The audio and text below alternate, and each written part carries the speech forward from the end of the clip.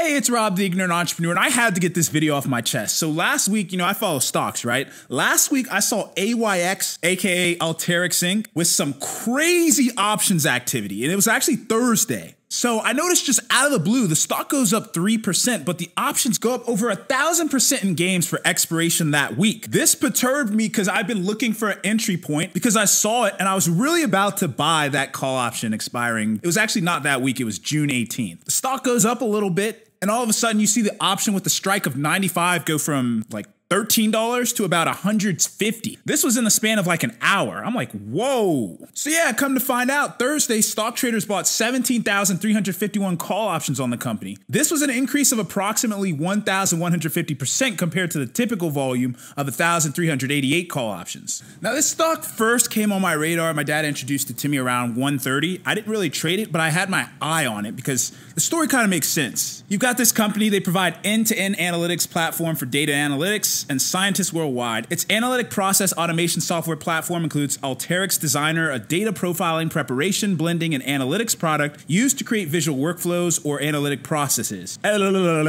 Just looking at their profile here, they have this Alteryx server-based product, Alteryx Connect, a collaborative data exploration platform, Alteryx Promote, an analytics model management product for data scientists and analytics teams to build, manage, monitor, deploy other predictive models into real-time production applications. But we're probably getting too deep into data analytics. Basically, they're another one of these data analytics firms. We know data is the future. We know that's where everything's moving. We know companies need data analytics to figure out how to best market their solutions to their clients and figure out how to improve their products. Now, they're currently trading a little over 80. Keep in mind, a couple months ago, they were around 140. We've just been kind of moving sideways for the past few months. There's bound to be a bounce here at some point.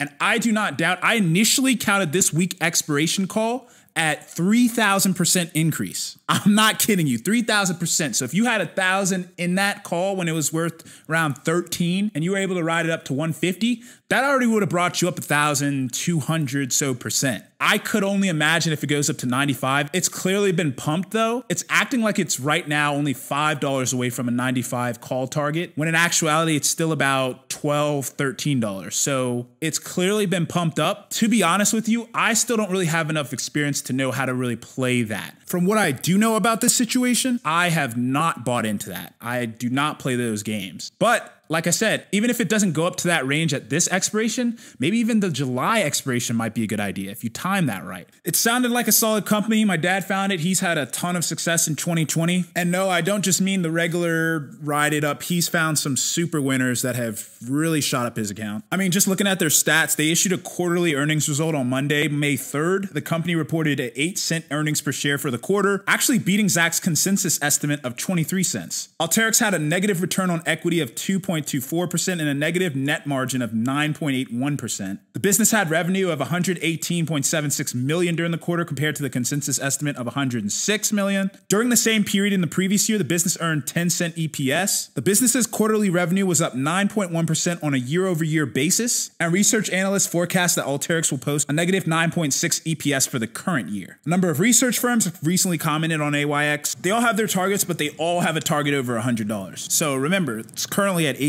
And what I liked about it in terms of options, I've looked into its past, its history. $20 swings in a couple weeks is not unprecedented for the stock. So that's very encouraging for the option side. And that goes for puts as well. Yes, this is one stock I'll continue to keep my eye on. Let me know what you guys think if you appreciated this stock. Let me know, like the video, comment, subscribe. This has been the Ignorant Entrepreneur. I'm out.